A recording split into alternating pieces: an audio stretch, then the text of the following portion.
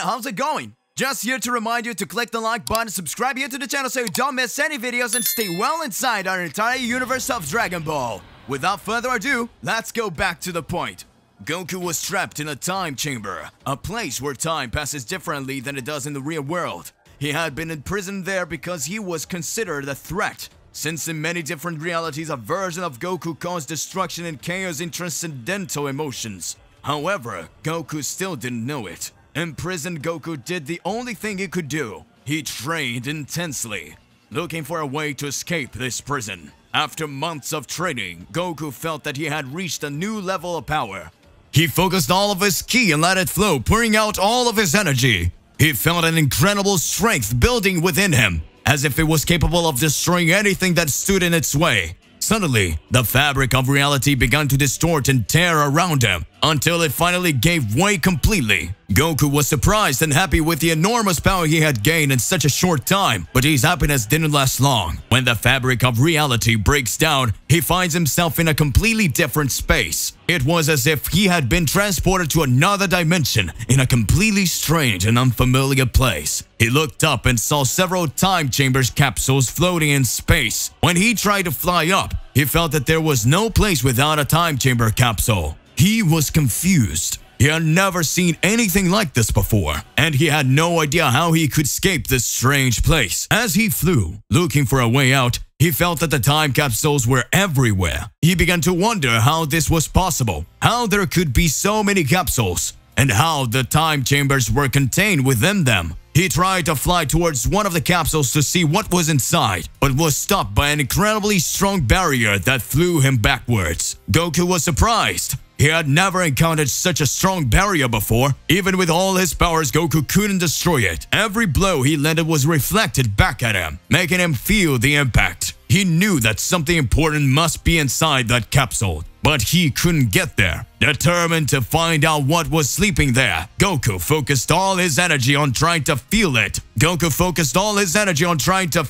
there was something inside the time chamber capsule. To his surprise, he felt ki extremely similar to his own. He was confused for a moment, wondering if the barrier could have reflected his own presence back at him. However, before he could think about it further, he caught the presence of another being with a similar ki to his own, hovering nearby. Goku was excited at the possibility of meeting someone. Following the person's presence, Goku wondered if this person would be able to help him or at least answer some of his questions. As he approached the mysterious figure, Goku shouted, "Hey, you! Hey!" The figure was on its back on top of a huge rock that was floating on that place. Upon hearing Goku, the figure turned around and surprised Goku. The mysterious man was the spitting image of Goku himself. The figure then says, "Amazing. Looks like I'm not the only monster around here." "Incredible! You're just like me. You're Saiyan too, right?" asked Goku. Mysterious figure said, "And who are you? How did you get here asking a bunch of questions? Say your name first, you weirdo. And who are you?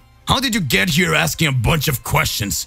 Say your name first, you weirdo." "But yeah, I'm a Saiyan, and apparently you are one too, right?"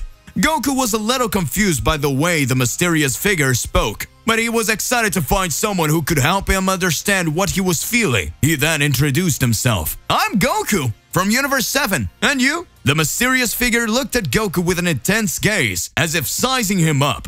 Goku noticed that there was something different about this figure, something he couldn't explain. Then the figure replied, "Your name is Goku. I never met someone with that name. My name is Kakarot." Goku widened his eyes in surprise. "Really? That's my second name too," he said, shaking his head. "Interesting. You must have a great life story," introduced Kakarot, with a smile on his face. Goku couldn't help but smile too, but his expression soon changed to a more heartfelt one as he remembered why he was there. "Ah, Kakarot, I have something funny to say. I have no idea what's going on. Could you explain to me, what's happening?" asked Goku, sincerely confused by the situation he found himself in. Kakarot looked even more surprised. "Hey, you don't know?" Goku shook his head. "I have no idea. Nobody told me anything. I was trapped in one of those capsules. I don't know how else these capsules are like in the time chamber," explained Goku, looking at Kakarot. Kakarot said, "I see. So you'd know absolutely nothing," he said in a worried manner. "In that case, the first thing you should know is that I am you and you are me from a parallel reality. A reality that is not separate by either time or space. It's a new dimension mirrored by another dimension, mirrored by another dimension, and so on. And that's how we all originated. Kakarot explained, glaring at Goku. Goku was stunned by Kakarot's explanation. It was hard to understand, but he knew he had to trust him since he was the only clue he had as to what's going on. And the second thing? He asked, eager for more information. We are being haunted by several gods in different realities.